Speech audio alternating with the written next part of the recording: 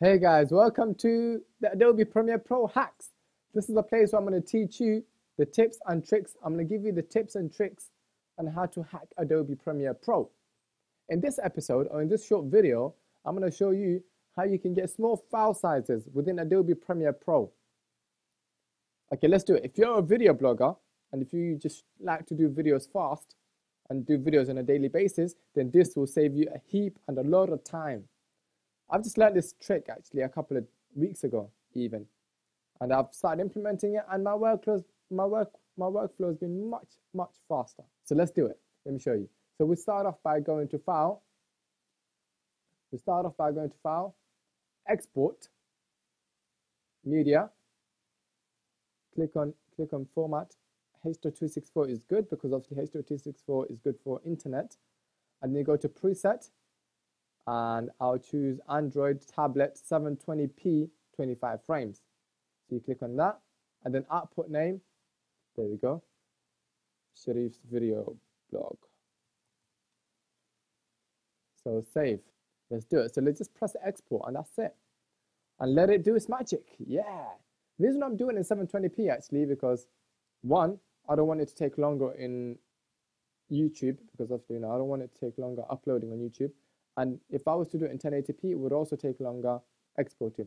So for a file size, this would save you a heap of the space, because if you was to do it the normal way, which is just exporting H.264 to QuickTime, the file would probably come down to, on average for a video, to export into like a QuickTime YouTube video, to export a video into QuickTime movie, HD as well, 720p, on average, the space would probably be a gig, 2 gig on average, depending on how many minutes. For example, with my video, 11 minutes, will probably be around a gig, which is almost 1,000 megabytes. Whereas with this one, as you can see there, it says estimate file size, and it says it's only 179 megabytes. That's the estimate. It could probably go lower or higher, but that's the estimate. Imagine that's almost 900 or almost 800 megabytes lower than what you would actually have done it in. Well, this is the Android tablet version, but it still works out the same way, because once people are watching it, the quality is still the same. That's what I was amazed by. But this is the comparison.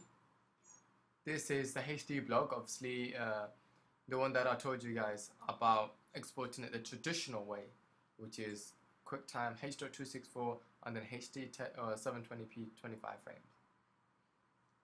And then this is a new way that you could do it.